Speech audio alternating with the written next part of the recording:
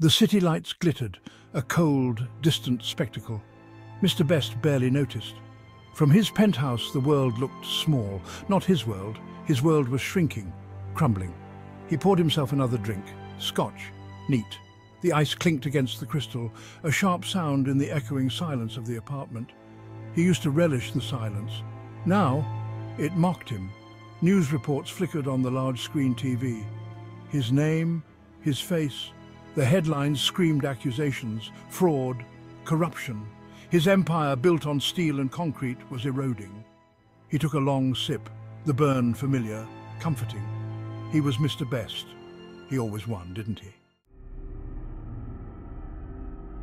The newsroom buzzed, controlled chaos. Ben thrived on it.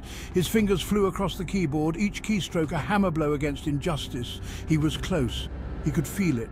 Mr. Best. The name left a sour taste, a symbol of everything wrong. Power, greed, corruption. For months, Ben had been digging, following the whispers, the rumors. Now he had proof. Documents, emails, a trail of dirty money and dirtier deals. He could bring the whole rotten structure crashing down. He had to. The phone rang. His pulse quickened. This could be it, the final piece. The voice on the other end was hesitant, scared, but determined. "I know things," the voice whispered. "Things about Mr. Best." Emily Best had lived a life of privilege, everything handed to her on a silver platter. But it came at a price. Her father's love felt conditional, transactional, his approval a prize she could never quite grasp. She glanced at the file in her hands. Evidence. Damning evidence of her father's crimes. Her heart pounded. Loyalty warred with her conscience. She loved her father. But the man in those documents, the man who manipulated and exploited, was a stranger. He was destroying lives, ruining people. Could she stay silent? Her phone buzzed. An unknown number. A feeling of dread washed over her. This was it, the moment of truth. She took a deep breath and answered. Alex paced his office.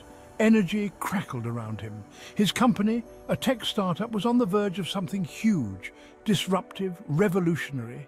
He wasn't in it for the money, not just the money. He wanted to change the world, make it better. And he saw an opportunity, a gap in the market, a gap Mr. Best's archaic empire had left open. He believed in innovation, in progress. Mr. Best represented the old guard, clinging to power, resistant to change. Their rivalry wasn't personal. It was about the future. Alex checked the stock prices. Best Corp was plummeting. His own company was soaring. The old order was crumbling. The future was now. Section 5, Seeds of Corruption. Mr. Best surveyed the city from his office window. He built this city, this company, this empire. It was his. He remembered the early days, the risks he took, the sacrifices he made. He wasn't afraid of hard work, of getting his hands dirty. He did what he had to do. Somewhere along the way, the lines blurred. He started cutting corners, bending the rules, then breaking them. It was so easy. He had the power. Who would stop him? He justified it to himself. Everyone else was doing it. He was just playing the game, winning the game. But the game had changed, and he hadn't noticed. Not until it was too late. Section 6, Whispers in the Wind. Ben's phone wouldn't stop ringing. Each call brought new information, new leads. The story was exploding. Mr. Best's empire was crumbling under the weight of its own corruption. He had tapped into something bigger than he imagined. Years of deceit, of exploitation. The whispers were becoming screams. Everyone had a story to tell, a grievance to air. He spoke to former employees, victims of Best Corp's ruthless practices. He listened to their stories, their pain. It fueled his determination. He would expose the truth, no matter the cost. His editor cautioned him, "Be careful. Mr. Best was powerful. He had ways of making problems disappear." But Ben refused to be silenced. He had a responsibility. The truth had to come out. Section 7, The Walls Close In. The news reports were relentless. Each one chipped away at Mr. Best's carefully constructed facade. His world, once so secure, was collapsing. He paced his office like a caged animal. His phone calls went unanswered. His closest advisors, once eager to please, now avoided his gaze. He was alone. The board of directors was meeting. He could feel the ground shifting beneath his feet. They were plotting, he knew it, whispering behind his back, ready to throw him to the wolves. He had to act. He had to regain control, but how? The walls were closing in. Section 8, A Daughter's Choice. I feel torn.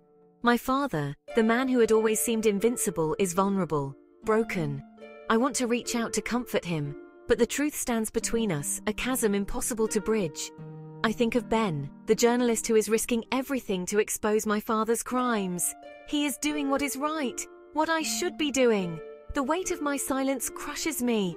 I have to make a choice, protect my father and be complicit in his lies, or stand up for what is right, even if it means destroying my family. I pick up my phone. My hand trembles. This call will change everything. Section 9, The Empire Falls. The news broke like a tidal wave. Emily's testimony, her evidence, was the final blow. Mr. Best's empire, built on a foundation of lies and deceit, crumbled. The stock market reacted instantly. Best Corp shares plummeted. Investors panicked. The once mighty corporation was now a sinking ship. Lawsuits followed, shareholders demanding justice, victims seeking compensation. The legal system, so easily manipulated by Mr. Best in the past, now turned against him. He watched it all unfold on TV, a numb spectator to his own downfall. His world, his empire, his legacy, reduced to ashes. Section 10. Redemption's Price. The courtroom was packed. Cameras flashed. Mr. Best, once a titan of industry, now stood accused. Stripped of his power, his wealth, his dignity, he saw Emily across the room. Her eyes, filled with sadness, met his. He knew he had failed her, failed himself. As the judge read the verdict, a strange sense of peace washed over him. Guilty, he deserved it. He had spent years outrunning his demons. Now he had to face the consequences. Redemption, he realized, would not come from power or wealth.